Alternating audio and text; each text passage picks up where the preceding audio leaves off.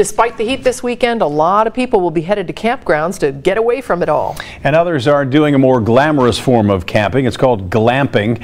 Local 12's Larry Davis shows us how yurts provide an alternative for the not-so-hardcore camper. This is what's making some people do double takes when they drive through the campground at AJ Jolly Park. It's definitely not your average tent. And it looks like a hobbit house. It's the one and only Yurt. Larry Harrod with Campbell County Parks says it has been reserved every weekend at the campground. People just want to get away, camp, but not have to go with the problem of, putting up a tent, bringing sleeping bags and all that. Basically, all you need to do here is bring your bedding and everything else is here.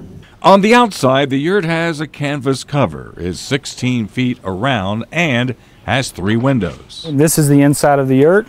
The yurt has many, but not all of the comforts of home. Check out the hardwood floors. There's also electric outlets for fans and a microwave.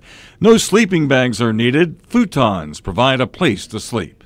I've never been a big fan of camping, but let me tell you, I could sure get used to this, and this is what they call glamping.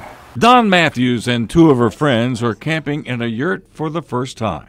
Yes, it's a lot easier. You roll up, you unload your stuff, and it's already up for you. It's really convenient. I think it's pretty cool. I like the fact that, like we said, it's kind of a tent type look. Actually, I think it looks like a little hobbit's house. And to those hardcore campers who smirk at the sight of a yurt, I say they're crazy. It is camping. You're off the floor. You don't have to put a tent up. not only are there the comforts of home, but this yurt provides a lake view. It's a campsite that's worth reserving again. Oh, heck yeah. Definitely. Definitely do it again. I can't wait to see the other ones when they come.